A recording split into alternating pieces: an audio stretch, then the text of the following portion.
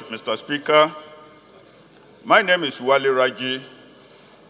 I represent a federal constituency of Lagos State.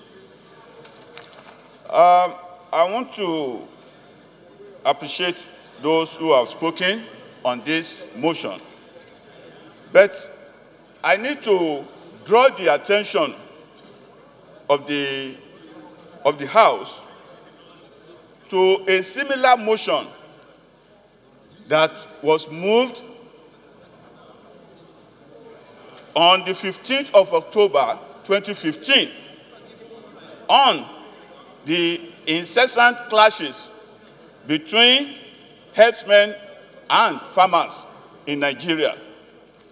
And we resolved on that day that the solution to the problem of these clashes is establishment of cattle breeding settlements, and that the Federal Ministry of Agriculture, in collaboration with the states, should work out the modalities of establishing these settlements.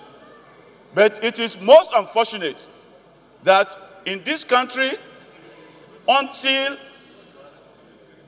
issues assume destructive dimensions, we do not take actions. If action had been taken based on that resolution in October 2015, after which we also had a public hearing where the Minister of Agriculture was represented, the Cattle Breeders Association was also represented, and some other stakeholders were represented. If we had followed up with necessary action, probably we would not be talking of finding solution to the same problem that we discussed and made recommendations on way back in 2015. And I therefore urge us to be consistent in our resolution. I want to also state that if you continue, yes, cattle breeding, cattle rearing is a private business, but government has always been known to support businesses. And the issue of settlements, farm settlements is not new in this country. Way back during the time of Chief Obafemi Awolowo, we had farm settlements in the western region. Obudu Cattle Ranch, we all know the popular Obudu Cattle Ranch was established by a state government, the old Eastern Regional Government, and some other other settlements all over the country. I want to say that the government has a role to play in creating the enabling environment, for the breeding of cattle in this country, just as is done for some other businesses. Industrial activities is a private business, yet government is engaged in the establishment of industrial estates. In my state, we have a fish farm estate. So this, whether we call it colony or we call it settlement, whatever name we want to call it, it is the same thing we are talking about. But it all depends on the operation of this settlement. The government can run it on a cost recovery basis.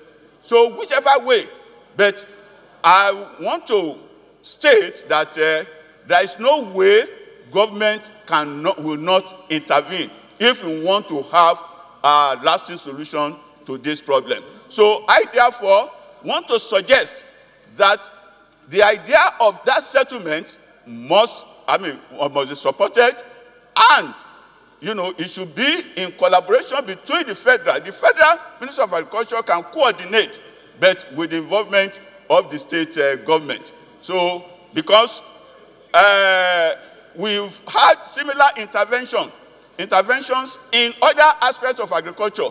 Irrigation government spends a lot of money on irrigation to facilitate crop farming, so, and some other areas. So, Mr. Speaker, my colleagues, I will want us to support the idea that of putting the farmers together, the cattle breeders together, in a settlement, and provide them with all the necessary facilities, ranging from, ranches, medical facilities, veterinary medical facilities, and other facilities to facilitate their business. That's my contribution, Mr. Speaker. Thank you. I stand to move a motion for the amendment of prayer 1 of the motion, and the amendment reads thus: that the federal government should work out the modality with interested state government in the establishment of cattle breeding settlement as a lasting solution to the incessant clashes between herdsmen and farmers. I so move. Seconder, Honorable Mohammed. Thank you. Those in favor of the amendment say aye.